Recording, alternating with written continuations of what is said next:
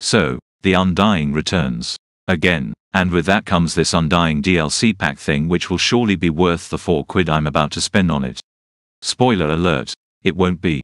But that's the point of these sort of videos. I buy these things so that you don't have to. Even though I'm already in crippling debt to about 5 different people, but that's besides the point. So before we hop into this Ouroboros arcade thing, I wanna see what cosmetics we get from this pack. Right, so obviously we get the suit with the eye patch. I guess that's cool, but then you remember that you already get this suit for killing the guy in the regular elusive target mission that's out at the moment, just without the eye patch, so a decent bulk of your purchase is to just have an extra thing on your face. Amazing, but don't you worry, we've been graced with even more content. We're really getting the best bang for our buck here, because we have fortunately been graced with more than just a wee eye patch, since we also get some more customization for our safe house. So we got a new counter, this giant clock thing, a wee office desk thing with some wine on it, a wee robot whose insides have been carved out so that 47 can have a comfy wee chair. Then we got this sorta lounge area thing which looks pretty nice. Man, this shit looks like the type of setup that I'd have in an apartment in Night City, but fuck it, it's some decent enough customization. Oh, and we also get this giant robot hand emerging from the ground, as is per usual in most garden areas. But yeah, if customization matters that much to you, and if this looks in any way enticing, you might as well go for it if you have the spare money, but this is of course not for everyone, myself included. But anyway, with all that said and done, let's go and get the bean. Rightio, the first level is to stab the guy with the pen. Seems easy enough, I mean the game pretty much just holds your hand all the way through this mission, so I should be sweet. And since I got some bonus shit, I feel obligated to use it to take out this guy, even though they're literally just reskins of pre-existing assets. £4 by the way. Just feel like I gotta mention that every minute or so. £4. Our informant is waiting for you in the reception area. If you like, he can lead you to a meeting where Faber will be in attendance. You must be Dave Reddy. Yes, you're the one I've been expecting. The special guest. I can get you inside the meeting, but that's it. You can't go in dressed like that. You'll need to look like an engineer or one of the lab guys or a guard, I guess. Would this work for the meeting? That's not gonna work. Come on, man. Work with me here. How about this? No. That's completely wrong. Is this all right? No, man, that's not okay. How's this? Where'd you find that? Never mind. I don't want to know. That is Mark Faber. So, we Possibly finally the meet. most elusive man in the You history don't of quite the ICA. look like I expected. I think I need to stretch my legs for a few. Keep at it. They were drawn up to my specifications, yes. Ah, so that explains the untraditional nature of the work. And that's you going into that pen, my son.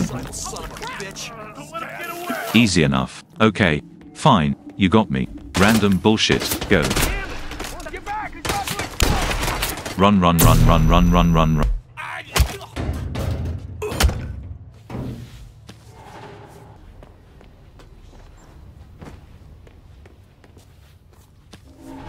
Oh, I forgot to pick this up. Well, may as well use it. Catch. Hello. Welcome. Oh.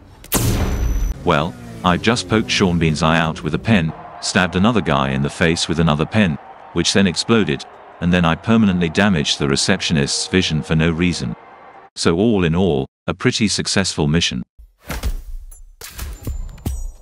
Right, second level. Okay then, so pretty much just the same shite, but I can kill him in any way I want. Hey, you! Same guy! Yep. I'm gonna bring you down! Ah!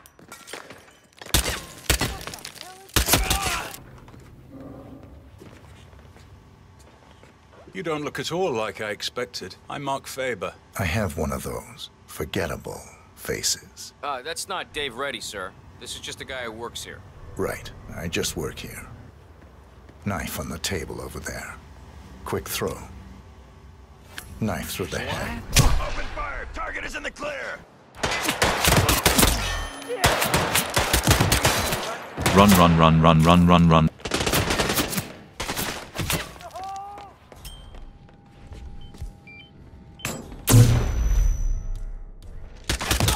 Give me that shotgun real quick.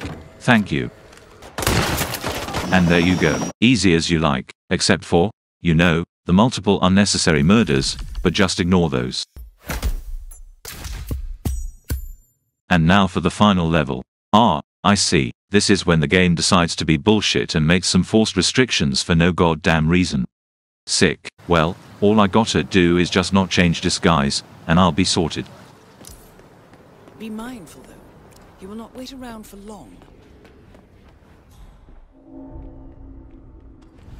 Oh my god, I'm an actual dumbass, I swear to god.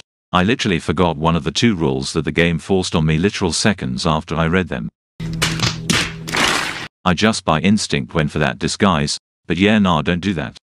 What I really like about paying £4 for this is that, if you fail, the game actively prevents you from playing it, so you gotta just reflect on your life choices until you can play it again.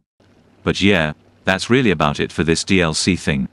Is it worth it? Honestly, absolutely not. If you have the money for it and are an absolute nutcase for this game like me, I guess you could go for it.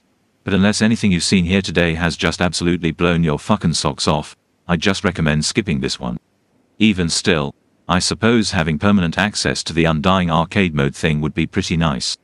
Well, it's not really permanent ownership, because we all know that all of this relies on the servers being kept up, and they obviously won't be up forever, but that's always been an issue with these games.